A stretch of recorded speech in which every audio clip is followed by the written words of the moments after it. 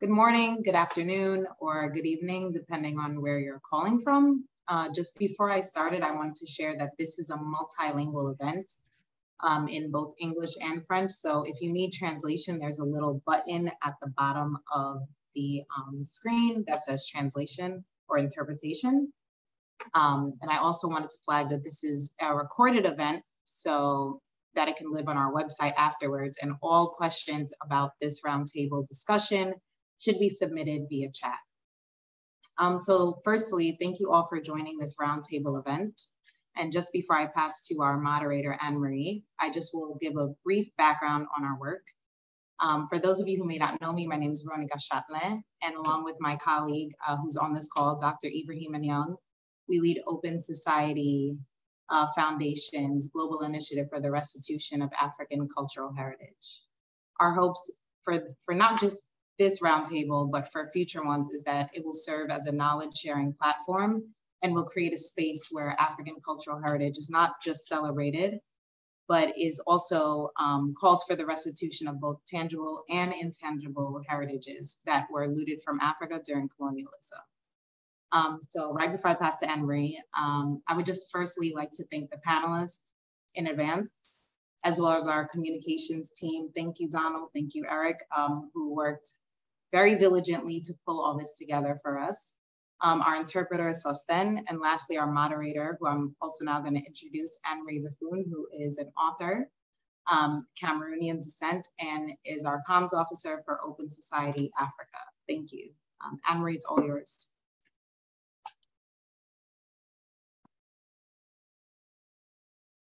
You're muted, Anne-Marie.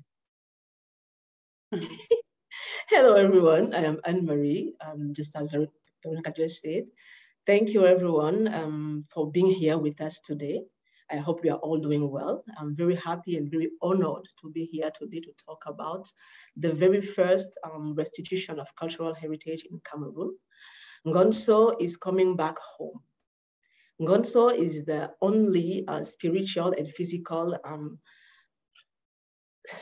it's the only spiritual and physical representation of the founder of the Ngonnso people. He is a connection to the ancestors to invoke peace, unity, and fertility. Today, we are here with the people behind the return of Ngonnso in Cameroon after 120 years in Germany, exhibited in a museum. So we are here today with Sylvie Njobati, who is a cultural activist. She's the person behind all of this. She's the founder and executive director of CC House of Fame, the organization behind the campaign Bring Back Ngonnso. We are also here with Bulami Edward, who is from the Ngonnso tribe. He's very invested in the cultural life of his community. He's a writer, a researcher, and a cultural anthropologist. He's among the people behind the Ngonnso Cultural Festival. He's here with us today, but his video is off. He will join us during the Q&A session. We are also here with Maria Perez Ramirez, who is an associate researcher for the German Contact Point. She will share with us the work of her organization. Thank you. Now I will give the floor to Sylvie to share with us her work. Thank you very much, Anne-Marie. A big thank you to everyone who has joined us today. I'm very excited to be here today to talk about the Bring Back Ngonnso campaign, how far it has gone, where we are today, and what are the plans for the future, and also to talk about other objects, the royal objects that are present in the Linden Museum. So I will start by giving a brief introduction of myself. I know you've already heard that. My name is Njobati Sylvie Vernier, and I'm the founder of CC House of Fame. So CC House of Fame is an organization that is harnessing the potential of arts and culture in order to promote peaceful and prosperous community. As CC House of Fame, we have a project that is ongoing, and it's called Colonial Dialogue and Reconciliation. And right now, this project is focusing on restitution. I am also the team lead for the Bring Back Ngonnso campaign. And we've been working on this campaign since 2018 to ensure that Ngonnso and other royal objects in Germany returned to Nsop people in Cameroon. So the quest to get back Ngonnso started as a personal journey for me to dismantle the multiple layers of identity crisis that I was going through as an individual. And I think it's important to share a brief background of this journey. So I grew up with my grandfather, and he was a pastor, a reverend pastor with a Presbyterian church. But also at the same time, he was supposed to be a traditional ruler. And so he felt that he couldn't serve two masters at once, especially as one had been made to be darkness and the other light. So it was very, very difficult for him to take the choice of being a traditional ruler. So I spent time with him in the northwest region of Cameroon, which is the Anglophone part of Cameroon, where I moved from one church to another, supporting him with the worship. And so I grew up totally disconnected from my tradition and culture. I didn't know who I was. I mean, all I knew is that I was a child of God. And would that be sufficient later on to help me unravel the mysteries around my identity? This is a question we'll find out later in this presentation. And I want us to fast forward to like 10 years later, when I was already around 17 years old. I had just moved from the Anglophone region, was living in Bamenda then, to Yaoundé, the French region. And I must say that I have never had a cultural shock in my life, even, traveling from one country to another, as I had only moving from one region to the other within my own country. And to summarize, me, just like everyone else from the Anglophone region was, and I think is still treated as a second-class citizen. And this is simply because of where we come from. I mean, we are considered the minority. So we were not judged and treated, or we are not judged and treated from where we come from as Sop people, as Bafud, as Batibo. But now we are a minority only because the yardstick for measurement is colonial boundaries drawn by Britain and France. We are only a minority because we are defined by the English system of education that we inherited from colonialism, or the French system of law that we inherited still during the same time. And so at that point in my life, it was a bit difficult for me. I didn't know who I was. The word Anglophone rapidly became Anglophile, like an insult for Anglophones. Bamenda, where I come from, which is the English region of Cameroon as well, gradually became a cliche for the unwanted people in the community. And so this was quite difficult for me. I became an enraged young woman. I looked at myself in the mirror and I asked, who the hell are you? I couldn't recognize myself anymore. So I started asking critical questions like, who am I when the bustle of the day goes down and I lay alone in my bed? I started asking, who am I when all the colonial liabilities are stripped of me? And now fast forward again to when I'm 25 years old and in 2016. And by this time I was pregnant. And for some reason, we were not sure how I would be treated in hospitals where I was because my French is not the impeccable France French. So I moved back to Bamenda and immediately the armed conflict started. And I realized that this armed conflict was also decrying the same things that had put a question mark on my identity. So it was a bit, at this time, I knew that for me, I had to go back to my roots. I needed to connect to understand who I am before colonialism, to understand who I am as a person without any colonial attachment. And so I went back to my grandfather. My grandfather has played a very key role in my life. And we had a very life-changing conversation. And he looked at me and told me, all these things you're trying to get, all the answers you're trying to get right now, history and ancestry has the answers to this. That is a powerful tool you have to understanding who you are. And in this conversation again, he talked about Ngonnso. And when we started talking about Ngonnso, I saw how his countenance changed. He was more calm and, more emotional, more solemn. And the last thing he told me was that he would like to see Ngonnso before he passes on, before he goes to eternity, like he put it, like I'll put it in his own words. And then I knew that it was time to ensure the return of Ngonnso. So at this point in time for me, there was no question, there was no doubt about the importance of Ngonnso. And I think it's important for us also to understand the object we are talking about. So the statue of Ngonnso is a beautifully wooden bowl bearer figure. So she's carefully covered with cowries, royal cowries, and her features are really outstanding. So when you see the object, you really see that her eyes and her mouth that pop out so well, that pop out so gracefully.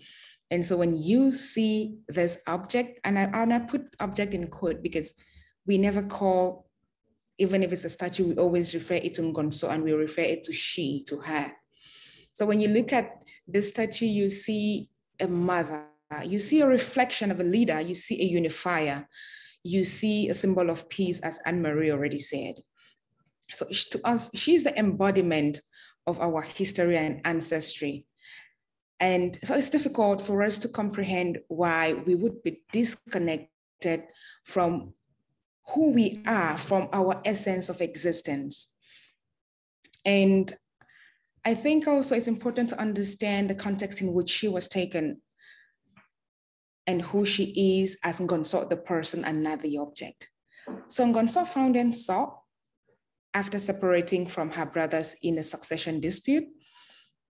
And despite the insurgencies from the different militant groups that attacked the land where she settled in first, she resisted. She fought for her people. She changed settlement, but always she moved with her people and she unified them. And many years after her passing, the statue of Ngonnso was now made in her honor. And from fund to fund, the statue was used for rituals in the land to invoke fertility, peace, and prosperity. It was used as a link to connect and commune with our ancestors. And like you must have read or heard before, Nso people, their traditional setups are powerfully built within their ancestry. And so in 1902, during Germany's catastrophic encounter with the Nso people that saw murders, torture, arson, and looting, our beloved mother and many other royal objects were taken under unsolicited circumstances, which is clearly the circumstances were violent, and at that point they existed unequal power relations. And then sometimes in the 70s, a renowned native from Nso, Professor Kishani Tanlaka, was in Germany for a study program and then spotted Ngonnso in Berlin while on the study program and raised an alarm. And since then, the struggle has been on to get her back. Now, some efforts can no longer be traced. We can no longer have proper documentation of certain efforts, but we have letters dating as far back as 1998. But again, between 1998 and 2011, we've had a couple of requests back and forth to Germany, but the feedback had always been negative. We would have ridiculous feedback like the object is legally ours. We will hear things like, okay, we can give it to you on loan. And then when you use it, you can give it back to us. And so for me, in 2018, I had an understanding of the importance of the object. I had a full mastery of my journey, but also it was important for me to start to understand this object, where it had been, where it is, what has been done. And in 2018, I started by working on a research to, have a full understanding again of this object, meeting with different stakeholders and having different presentations and talking to people on the Cameroon side about the Ngonnso. And what I had learned from my previous reflections during the past processes is that first of all, some people had been sending letters to unknown. So these conversations were happening behind closed doors. And I mean, no one was under pressure to make anything happen. Also, now in 2021, CC House of Fame's board actually voted to say this is an important subject and we want to make it priority. And by May, we had launched an intensive social media campaign. And like I always tell people that the social media campaign has played a very key role to the success of Return for Ngonnso.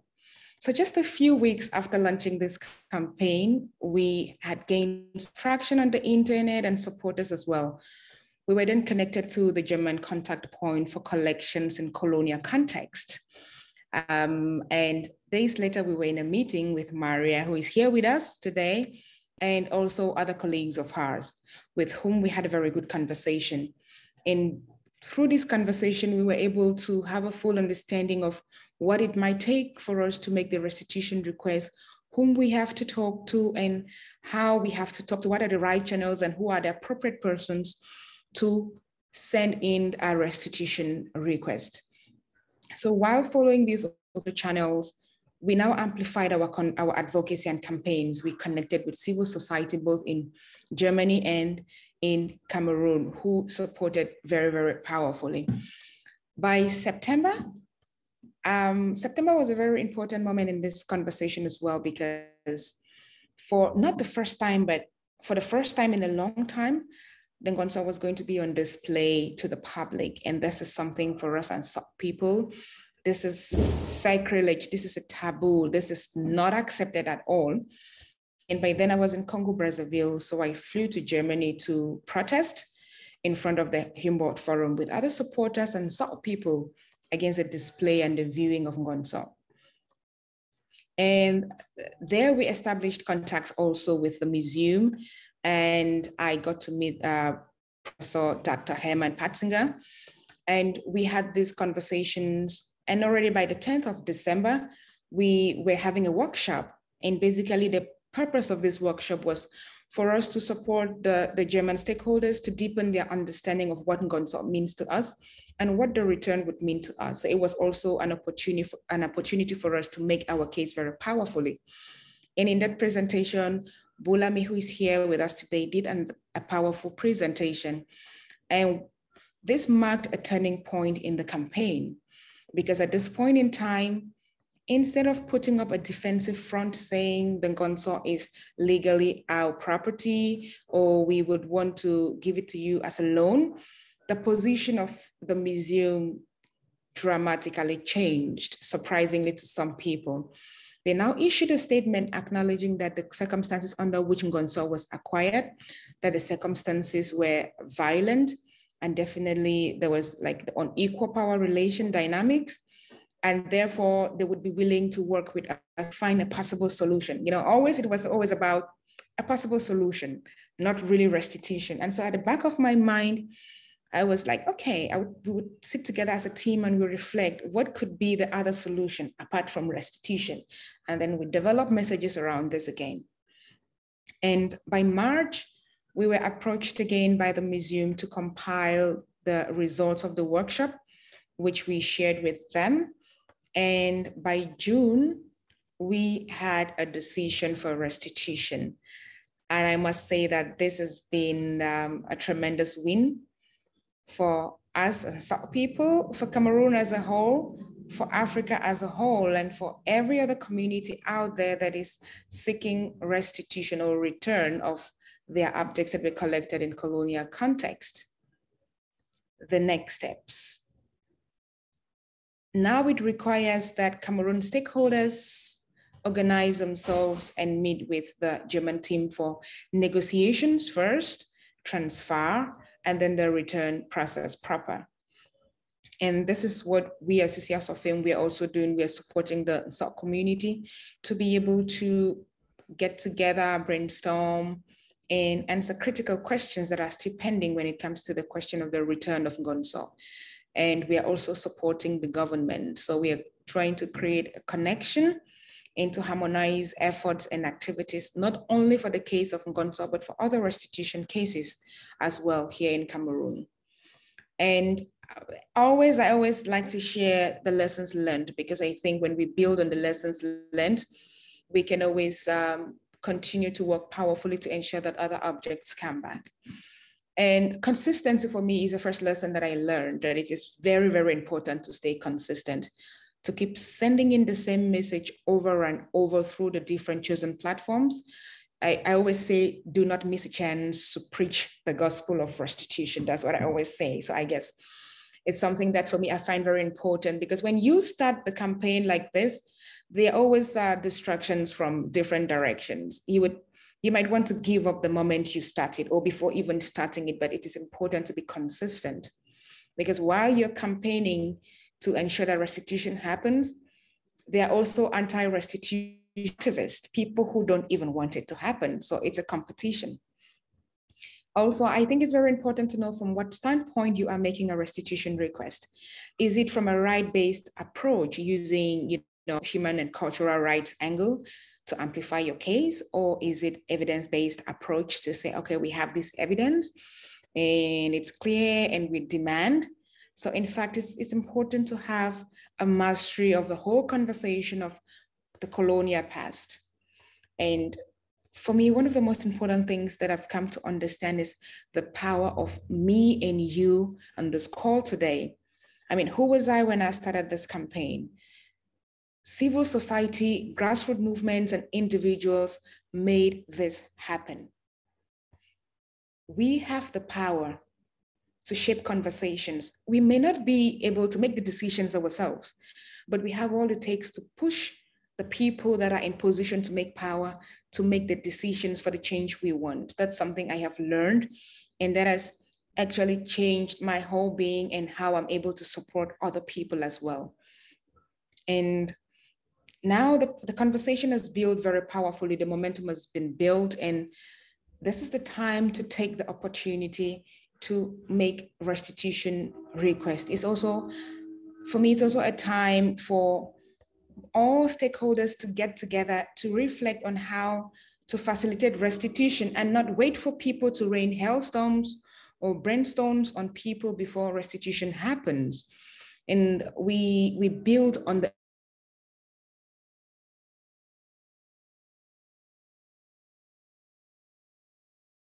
new media. And in the months ahead, we will be having Ngonnso back. And it's worth mentioning that Ngonnso was looted as part of a royal collection that is always in the palace and all these objects that play a complementary role to each other. So when isolated, these objects might not be able to play the same or to perform the same function as they did. And the rest of these objects are in Stuttgart, Linden Museum. And we are also requesting for the return of these objects. We've been in conversation with the museum, I think since November last year. And our honest wish had been that we work out a solution to ensure that as Ngonnso is coming back, all these objects come back together with Ngonnso, because like I mentioned, these are a collection, a royal collection, those objects that make the throne what it is, and that makes us who we are. And I have my colleague here with me, Mr. Bulami Edward, who has a second part of this presentation that is focusing on the royal objects that are now in the Linden Museum. So I don't know, Anne-Marie, I don't know how it would work best for you, please. Kindly advise. Okay, I will give the floor to Maria first, because Edward is supposed to join us for the Q&A. But before I give the floor to Maria, I have a question for you. Yes, it is very amazing that the return of Ngonnso started with an individual quest. Yes. Almost 100 years after it left. Actually, more than 100 years after it left the country. 120, yes. Yes. So for you to know about your roots, you turn to your grandfather who knew about the history of the people, of the Ngonnso people. So my question now is, how about young people? Are they aware of of the importance of Ngonnso for the Nso people. What were the challenges to get them on board? Do they really understand what is happening, and are they ready to take care of Ngonnso? Yes, thank you for that question. I think it's a very important question. One of the things that we tried to do during this campaign was to create that link between that generational link to ensure that conversations are sustainable, and to also ensure that as young people, they should be able to understand the depth of the conversation, right from identity issues and not just objects that are returning. At the beginning, it was quite difficult. So, you would approach someone and they would tell you, okay, we have this armed conflict going on. People don't have food to eat. Why should we worry about an object? But when we started breaking it down to them that this is not about an object, one example I gave in a conference that I was a speaker in, I said, assume now that you don't speak English. Assume now that there is no English system of education. There is no French law to judge you. Who are you? That was a question I asked. Who are you? Strip off all the colonial liabilities you have on you. Who exactly are you? Are you able to tell me who you are? If you are not, then you are beginning to understand why we are having these conversations. And along the line, young people started joining powerfully. They started, like I mentioned, that it might have been a personal journey, but it's a representation. It's a fair representation of other young people. You started seeing on social media, artists were drawing photos of Ngonnso. We had artists making paintings. We had musicians singing about Ngonnso. So for me, it was what was lacking was the awareness. And now that the awareness is there, the young people are so ready. They are already putting themselves together on the different groups and already planning their return. They are not just planning to welcome Ngonnso, but they are also planning to reconnect back to Ngonnso.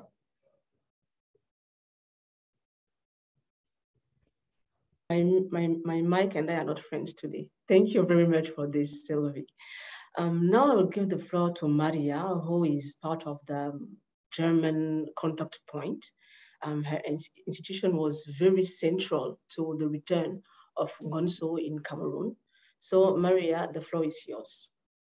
Thank you very much, Anne-Marie, and thank you very much, Sylvie, also for the invitation to this very interesting discussion.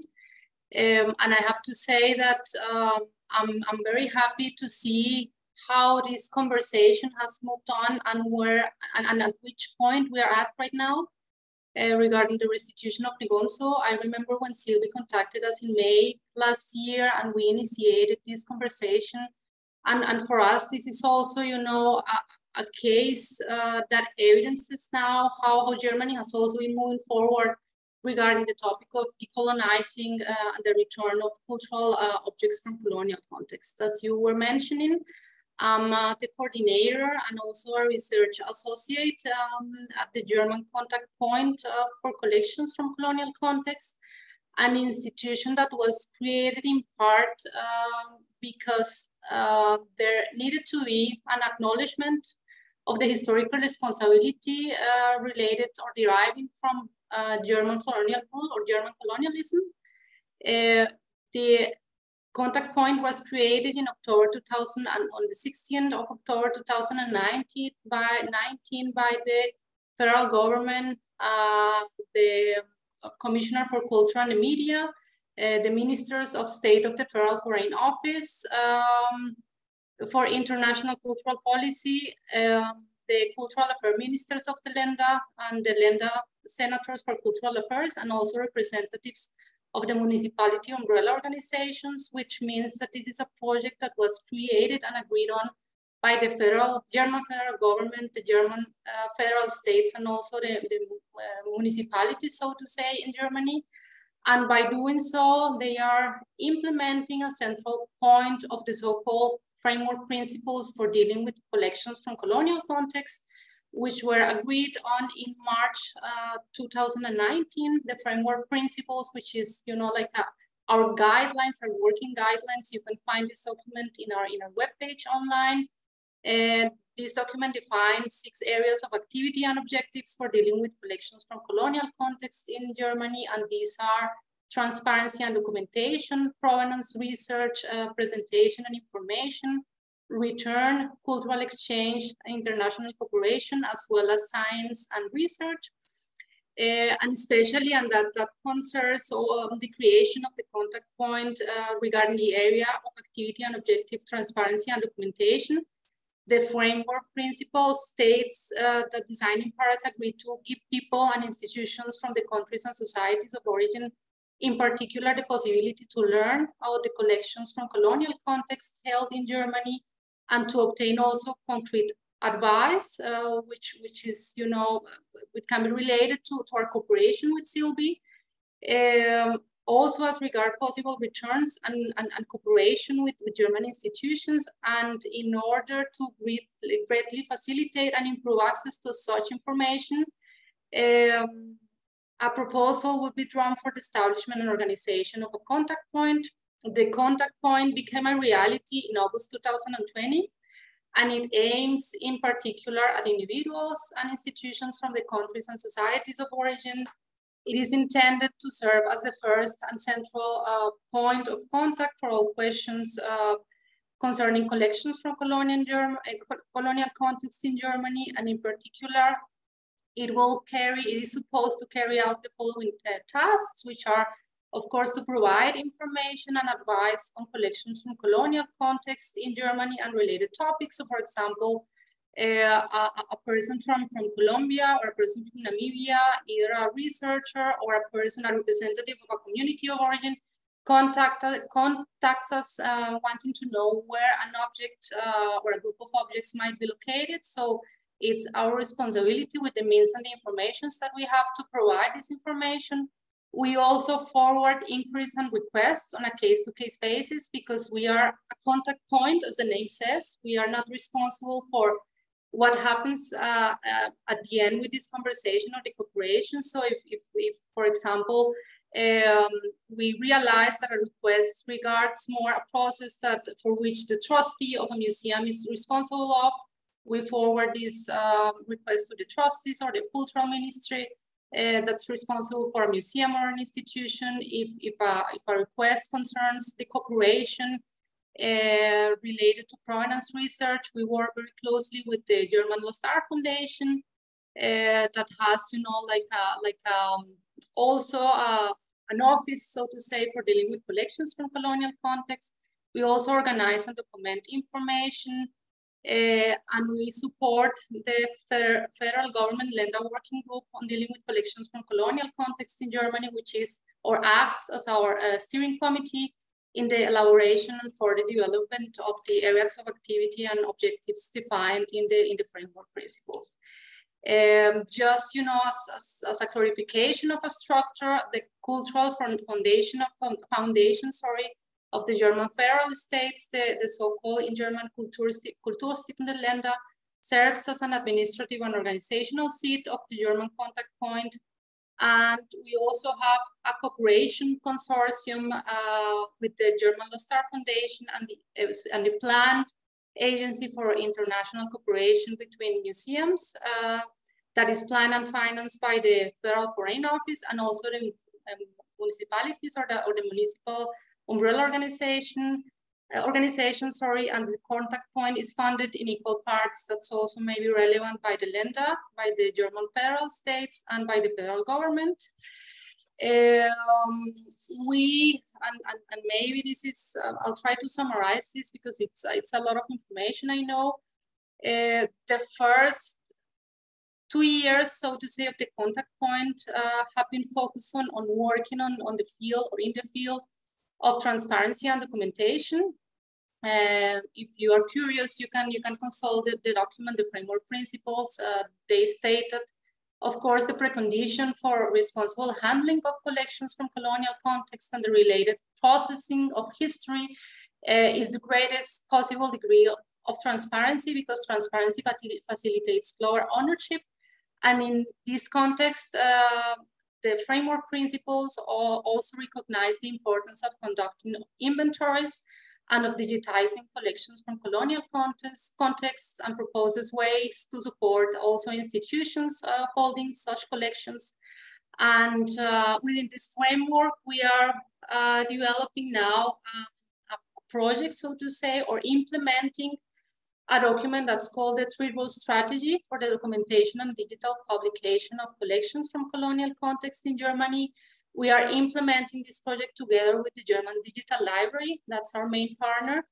And as the name says, the Three-Road Strategy, you know, calls for 3 roads to digitize and digitally publish information on objects from colonial context.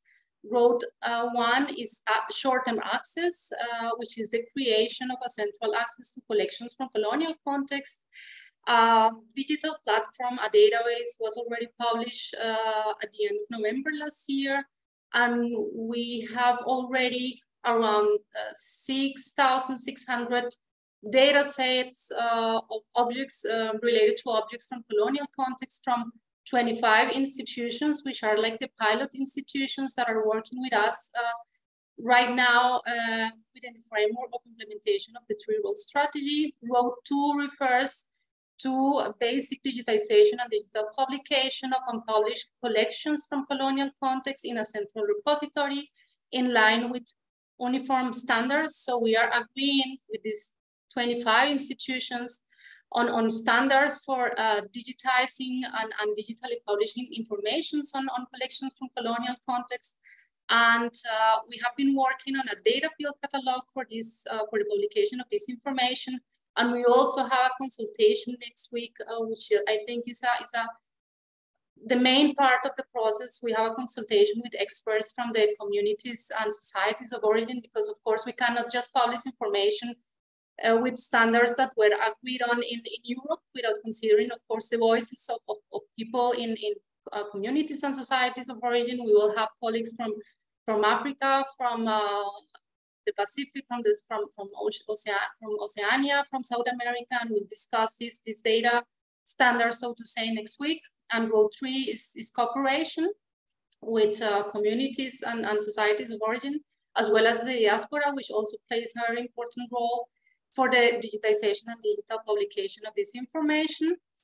In addition to this Three-Road Strategy, and also within the framework of transparency and documentation,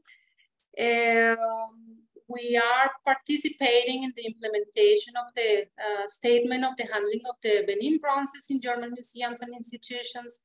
You probably saw the news maybe a month ago, or 3 or 4 weeks ago.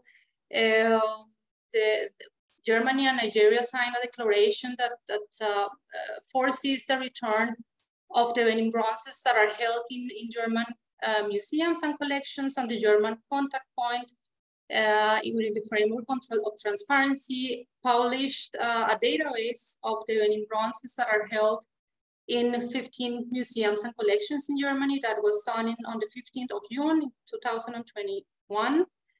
And we have also published information related to the provenance of these objects. Maybe one last point, if I may, and this concern also return or restitution.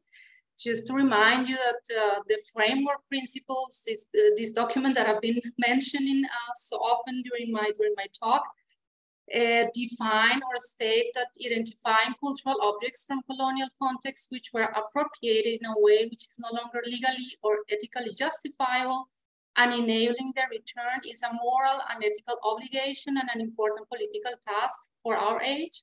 Human remains, which is something that we have also been working on lately, from colonial contexts are to be returned, and requests for the return of artifacts from colonial contexts are to be processed promptly.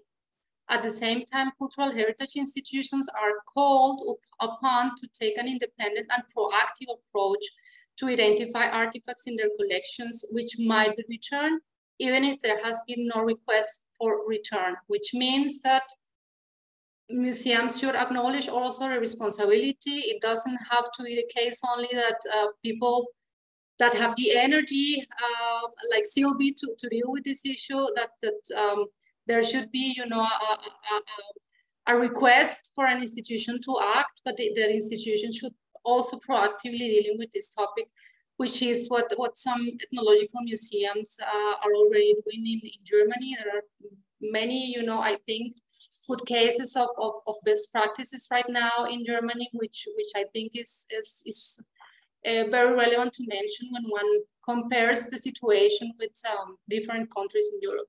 So I think that was my very brief and general introduction, and I will be very happy to answer your questions later. Thank you. Thank you, Maria, for your presentation. Before we go to the Q&A session, please, people, share your questions in the chat box. Before we go to the Q&A sessions with Sylvie and Bulami, who will join us, I have a question for you. Most of the time, it is the public authorities of a country who demand, let's not say demand, but ask for the return of their cultural, I will not say objects, because Sylvie said that they are not seen as objects, so I will say property. But in this situation, it was a civil society initiative that led to the return of Ngonnso.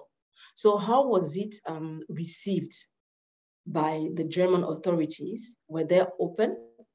Were they ready to listen? How did it go? Yes, of course, because our responsibility, and I'm talking as myself and my colleagues at the contact point, is to deal with requests not only from countries of origin, so to say, from the government or from governmental representatives of a country of origin, but also from communities and societies of origin, or representatives from these communities. So, I mean, it's not possible, of course, just to say, okay, we will ignore everything that it's not related to the government. Of course, when a restitution is decided, there needs to be an agreement between the German and, in this case, the government in Cameroon that facilitates, so to say, the return of an object, of an artifact, of an ancestor, the repatriation of an ancestor.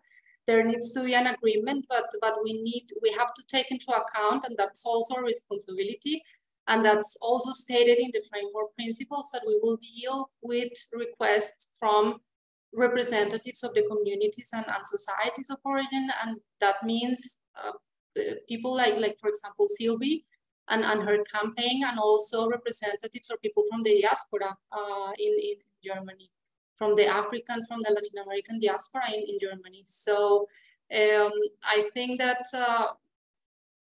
beyond it being well received or not, it's more a responsibility than anything else. Also, because I think, I mean, for a government to have an overview of what the communities really need and which institution, which objects they want to be returned, it's also very difficult. Sometimes they just don't have the overview, and it's important to empower the communities also to deal with these issues and to reclaim their cultural heritage. Okay, I have another question. Are there prerequisites for Germany to give back the property to a country? Are there requirements? Beyond, as I mentioned, the fact that the country and community of origin wants the yes, beyond that, back, yes. and yes. the fact that there should be, of course, an agreement between both governments, so to say. There are no requirements, because in the end, the community of origin, the country of origin, is responsible for the cultural heritage, for the human remains, once these have been repatriated or returned. So as far as I'm concerned, there are no requisites for a restitution process beyond these formal aspects. Okay, thank you. We have a question from Leonor Lamas. How does the German public feel about restitution? Is there support behind it? Would it be easier to put pressure on museums using a survey? I think that's a very, very difficult question, because you have many voices in Germany. I would dare to say that maybe the younger generations are more aware of this topic and are not really fighting hard for this topic. There is also a very important movement coming from academia, who have been dealing and studying and researching on these issues for quite a long time in Germany. and who are also important voices in topics like decolonizing, not only museums, but dealing with German colonial past and German colonial history. And of course, the diaspora in Germany is very strong, and they are also connected to civil society organizations in Germany who are also dealing with this topic. And regarding the museums, I guess beyond, or I wouldn't say, I wouldn't worry about it too much. The framework principles establish a framework, so to say, and the federal government and the German federal states agreed on the fact that when an object was unethically or illegally, taken to Germany, and in these circumstances, the object should be returned. So whether a museum director like it or not, I think it's a responsibility to deal with these issues. Now that Bulami and Sylvie joined us, I have a question for them. Ngonnso is coming back home. There is this conversation around how the properties will be taken care of once back home. So in Cameroon, do we have the knowledge and the technology to care for such an important property? I know that Bulami was really invested in the post-restitution plan. So maybe he can throw some light. Bulami, are you there? Thank you, Anne-Marie, I'm there. Thank you, other panelists. Yeah, I think your question is really a preoccupation with us, but that preoccupation is already being taken care of by the Ngonnso community. They are very conscious of the fact that Ngonnso, first, as a spiritual object, has a special place where it has to be kept when it finally returns. The other worry could be the preservation of that object for the next 120 years, as it has been preserved. It has happened for the past 120 years. How are we going to make it happen again for the next 120 years? That should be the worry of the Ngonnso people, which they are actually considering taking care of. It won't be the traditional way of taking care of it without actually incorporating the modern, so as to make better. The complementarity is being considered, where the traditional aspect of Ngonnso will be there, and then the modern aspect of it in terms of preservation. I think there is, the Ngonnso people are working towards that, and we believe that with the restitution, partnerships and all what not that could help the Ngonnso people keep and preserve Ngonnso the way, in a modern way, though in a traditional setup, is very, very important. And they are working with that. And the Fund of Ngonnso, who is the custodian, is already mobilizing his people towards that, and they are brainstorming on how well to preserve Ngonnso for the next 200 years before any worries could come. Thank you. Thank you, Bulami. There is a question from Thomas Fues. What is the position of national authorities in Cameroon towards restitution claims by the Ngonnso people? I think it is the responsibility of the national government. In the first place, there is the Ministry of Arts and Culture, which is there to preserve and perpetuate the cultural heritages of the cultural patrimonies of the country. So we are working together, hand in glove with the Ministry of Arts and Culture, the Ministry of External Relationship, and the government as a whole. The President of the Republic equally gave orders, and there was a cabinet meeting. The cabinet meeting ministerial cabinet meeting of June was preoccupied with this, meaning that there is the conversation about the restitution is both public and both in the public circles and the civil society circles. So that the partnership between the government and the civil society, as well as the grassroots communities, is very alive as far as restitution is concerned. So it is a major, I mean, it's a topic that is burning in the conversation in society today in Cameroon. Ngonnso is the very first property to be coming back home. Is there a plan to support other communities in Cameroon that may want their property back from House of CC, from CC House of Fame, sorry? Thank you, Marie. I think that's a very critical question, because also even during the campaign, when we had not had this success, we were already able to support other communities, even out of Cameroon, to be able to help them develop strategies for, and I feel so bad when I talk about strategies, because in the real sense of things, we don't need a strategy to bring back things that belong to us. If someone wants to keep things that belong to you, they should rather be developing the strategies. But, you know, we've been out there supporting these communities, and it has been amazing, because when you get to share experiences with people, they have what they have been through, we have what we have been through. When you put together, you put together the lessons learned, you're able to develop a framework that can support other communities. And yes, we are very, very willing to support communities.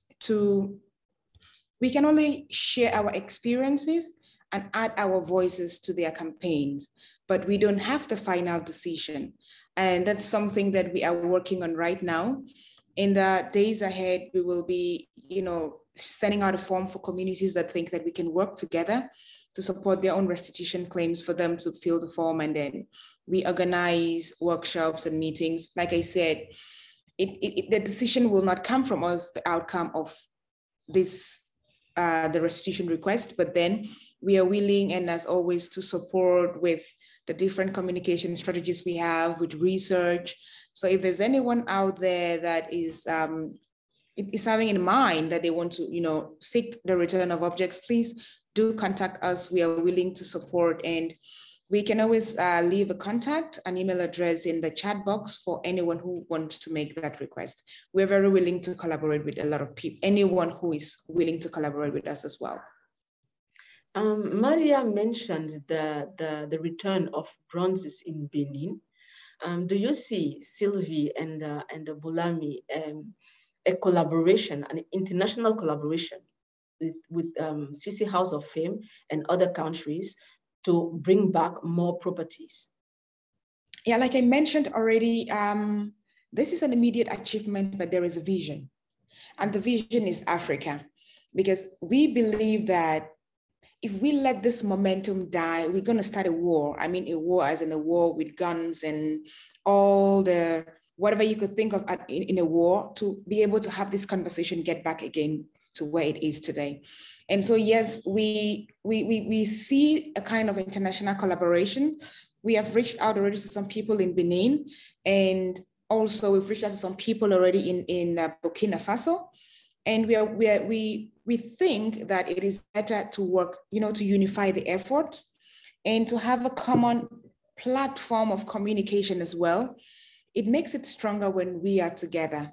Also, sometimes it can be challenging when you have, you know, restitution requests just flying around, especially when within the country, the case of Cameroon, we have a lot of restitution requests, and there's no connection as such, like we don't know each other. We are just going straight forward for what we want. And I admire that passion.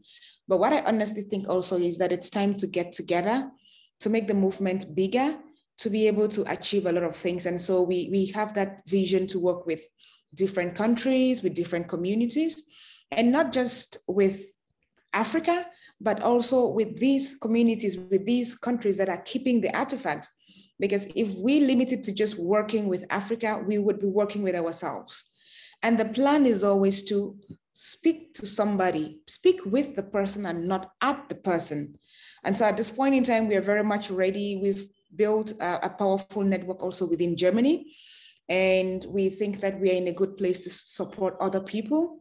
And we are also looking at, working in other countries as well. I think in April, Paris, to just have an overview of what we will have to be dealing with in the days ahead. So we are very ready to work with anybody internationally, locally, wherever they may be. We are very ready for that. It is very interesting to know about that. Thank you, Sylvie. There is a question another question for Sylvie from Frederick Port. I hope I've pronounced it well. You were making a distinction between a right-based approach and an evidence-based approach based on your experience with regard to restitution process of Ngonnso. Which approach was more successful?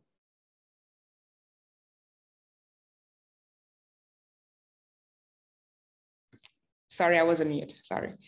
I think for me, both approaches are very, very important. Approaching it for us, we approached it from a cultural rights perspective, also given the circumstances. These are objects that are very, very important to our spirituality, to our essence, to our culture as a people.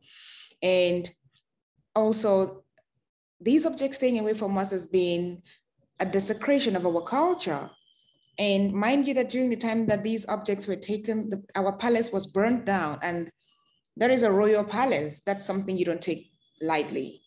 So for us, we used the cultural right and the human right approach, as well as the evidence-based approach. Now saying, okay, in context, we had these particular military leaders who committed a lot of crimes, and we have evidence. And also, I mean, the German contact point for collections in colonial context, they've established there's this framework already that is existing. So you have mentioned that you should handle things as a matter of urgency if there is proof that these things were unethically collected. And now we have the evidence that these things were unethically collected. Therefore, they should be returned. So I think it's very important to balance both approaches, but also the most important part is understanding the conversation from the depth. The depth of this conversation is confronting the colonial past. Restitution is just a key part of this conversation. When you understand the dynamics of the confrontation of the colonial past, you will have other approaches to bring in that are not even necessarily the human or cultural rights approach, nor the evidence-based approach. There would be a lot when you understand the depth of the conversation. There are a lot of people wanting to get in touch with Sylvie and Bolami. You can find that the information on CC House of Fame's website, which is cchouseoffame.org. We will share that in the chat. Maria, there are still 27 properties to return. So who is supposed to give the go ahead for them to return in Cameroon? To Cameroon, sorry.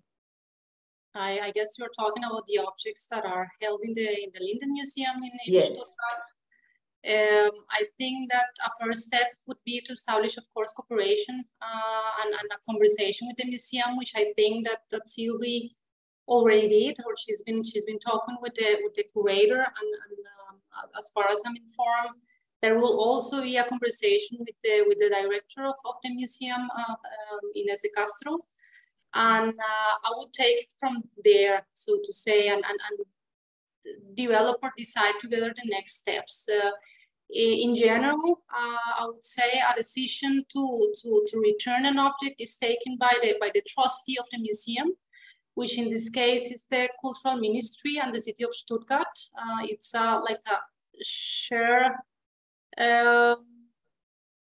trustee. They are the shared trustees of this museum.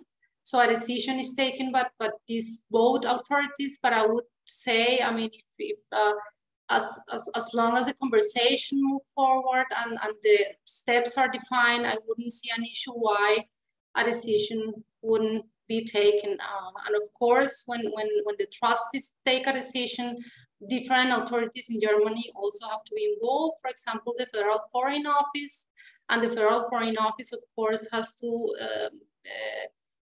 contact the Cameroonian government, either the embassy or the Ministry of Culture directly. So there are different steps, but I think something that's very important in this case and very relevant is a conversation, a cooperation with the museum to define the next steps, which I think is moving forward. There is a question for you, Maria, from Chanceline Bucho. How can we go about recovering other objects of art that are being held in Europe? Maybe meaning not only in Germany, but Europe. I think that I would lie if I told you that I know how the processes are developed in countries outside of Germany. I'm very well aware of how things were here, even though I'm not German, but I've been working at the contact point and cultural institutions in Germany for over 4 years. So I'm very well aware of how things work here, but it would be very challenging for me to tell you how processes work in France or in Belgium. I know that there are countries in Europe that have been also discussing the topic, like for example, France, obviously, and Belgium, and also the Netherlands have also, published guidelines for dealing with this topic. I have to say, and as an anecdote, so to say, that I was the past 2 weeks in Spain and in Portugal, and I was really surprised and shocked that nothing's happening at all. You visit the ethnological museums and you are, or I was at least shocked at the level of no discussion at all, or at least an effort to try to present these subjects in a different way. So I would say even in Europe, the level of discussion, I think in academia and at the museums level and also at the political level is very different. But I think that in Germany, we move on a lot, I think, and we moved forward, so to say, especially over the past 2 years or 3 years since the framework principles were agreed on and the contact point was created. So that as an overview, but as I say, it's very difficult for me to give information, to provide information on how processes are developed in other European countries. But is there an initiative for the German contact point to share its experience with other countries in Europe? There has been communication, for example, with France, with different colleagues in France. We are now in touch, for example, with ICOM, with the International Council of Museums in France. So the French office, so to say, to exchange our views and our experience. But I must say that a constant or permanent exchange between European countries, at least at the level at the working level, has not taken place. I think that at the governmental level, it might have taken place. I cannot say for sure, but at least for us, I think that's something that we would need to focus on. Maybe in the first 2 years, we were focusing on solving, organizing our house, so to say, so that we could, establish, a cooperation or contact with other European countries and see how we can support them or how they can support us in this process. Thank you, Maria. There is a question for Sylvie and Bolami. What is next when it comes to restitution for Cameroon? All right. I mean, I would answer that question from the perspective of what is next in context with the return of Ngonnso. Return of Ngonnso and then the 27 other and 27 other objects. All right. Thank you. So it's important to again emphasize on the fact that we have a lot of royal objects that are left behind at this point in time with the Linden Museum. And as Maria already said, we are in contact with the museum and we are hoping in the next days to, again, find a solution. We always talk about solutions. So to find a solution to this conversation we're having. And for us, it's important for these objects to come back together because they played, as I mentioned already, a complementary role. So right now what we are doing is we are entering conversations with the museum, the Linden Museum, while continuing with the negotiation plans with the SPK. And this is very important because Ngonnso already crossed borders. So it becomes, an international relations kind of thing. It becomes a state-to-state relations kind of thing. And at this point in time, internally as Cameroon, we are already putting ourselves together as a team to be able to meet the German team to have these negotiations and then the handover and the return. And it entails a lot internally. It entails a lot, bringing together the different ministries, then sort of people working out mapping out their strategy and way forward, and then collaborating with the state stakeholders before the maker team to now face the German state stakeholders. In line with other cases, and I must mention again to emphasize that the return of Ngonnso is the first case of restitution the Cameroon government is going to be handling in context with, when we talk about context of colonial collections, colonial loot, it is the first. We've had others, like someone mentioned, we've had the return of Afuacom, but the context is totally different. This is the first in the context of colonialism. And so it's a learning process for everybody. We are still learning, the government is still learning. We're testing solutions, different solutions to different things. And where they don't work, we fall back and see how to build better. So in the days ahead, I think once we successfully have the return of Ngonnso and hopefully the other objects, the royal objects at the Linden Museum, I think this would be, it would put Cameroon in a better position to develop a framework for restitution of other cases. But then again, I must mention that there are other pending restitution cases. For example, the people of Bangwa, they're asking for their objects. We have the people of Banyo, we have the people of Tibati, the Lokprisa of Douala. And it's important for people to understand that at this point in time, anything can happen. There is even a possibility that all of these objects would come back at the same time with Ngonnso. But then what should be known is that there is work being done both behind the curtains and in the public to ensure that the conversation of the restitution doesn't end with Ngonnso, that other objects being demanded by communities that are also brought back, especially objects collected in colonial context. And I think the Cameroon government is also in very good conversations already with the German stakeholders. And I think it's going to really go easy from now on. It might not be as easy as we want, but then it's going to go better from now on.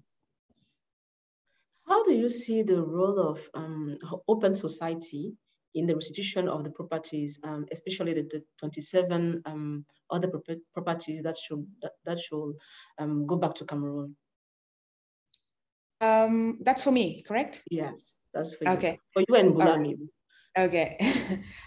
So when we talk about the return, I think open society has played a very key role in enhancing the restitution process, in supporting communities. And I think the state as well, different states, to be able to enhance the conversation. Because first of all, it's about having decent conversations to set the framework for different things to happen, to set the ball rolling for different things to happen. And as an activist and a founder of an organization also working in a colonial context, I think that open society has a key role to play in mobilizing resources. They have the potential to mobilize resources. I think they also have the potential to mobilize communities, to support communities that are seeking restitution. And I think one key thing that I would wish very much from open society is also to document best practices, to share with other communities, is also to let communities exchange knowledge, let communities build better together, and to support the restitution process in whatever way they can. I think they play this pivotal role also in that they have it as a key priority, but also they are not the government, neither are they the communities. So they are very much better placed to support all the stakeholders involved. And I think that this is something I encourage other organizations to also contribute to in supporting the conversation of a restitution and ensuring that we don't just have conversations, but that in the end, these things are happening. Thank you so much, Sylvie, Maria, and Bulami. Yes, oh, yeah, Bulami. I don't know if I could add a word to what Sylvie just said. You definitely can. Okay, I think we can equally help Open Society Foundation by telling our story to them, telling the genuine story to them of how it happened. Every community has to, if you need help, tell the truth about what you know happened to you, and that would ease the work of the Open Society Foundation. And that is exactly what the CC and I are here to let the Open Society understand the relevance of those objects as far as the traditional and cultural lives are concerned. So if everybody opens up to Open Society Foundation, I think it will ease their intention. And as CC has already said, there is a lot of potential in Open Foundation, Open Society Foundation, for them to come to the assistance of any community. Thank you so much for this. Thank you. Thank you for the precision. Thank you to Maria, Sylvie, and Bulami. For all those who want to continue the discussion, you can reach out to CC House of Fame on their website, cchouseoffame.org. We put it in the chat. It was a pleasure to have our panelists with us today, and it was a pleasure to have our audience as well. Thank you. I wish you all a pleasant afternoon. Thank you. Thank you, Anne-Marie. Thank you, Maria. It was a pleasure. Everyone. Yeah. Thank Bye, you. Maria. Bye. Bye. Okay.